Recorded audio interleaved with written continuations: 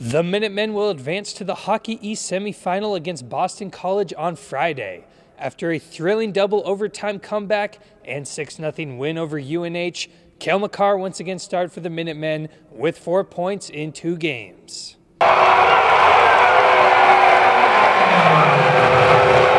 Most college hockey players just dream of the NHL, but for 20-year-old sophomore Cale Makar, this dream became a reality. Colorado Avalanche are proud to select Cale Makar.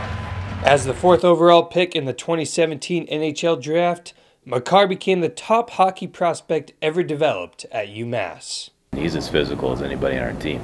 That's why he's drafted 4th overall. He's going to be an extremely good NHL player. He has, he's got that intangible, a real drive in him that makes him highly competitive. We're very fortunate to have him.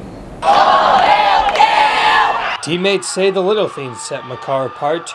Ambitious yet humble, the Calgary native says he can't think about the NHL right now. I'm not looking to the future, I'm living in the present. Still, improving his present can improve his future as he gets extra coaching tips from Avalanche personnel. They just kind of drop in and out and offer their wisdom in terms of what I can do to be better.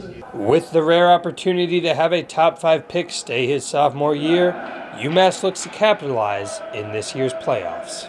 Chase Purrington, Amherst Wire TV, Amherst.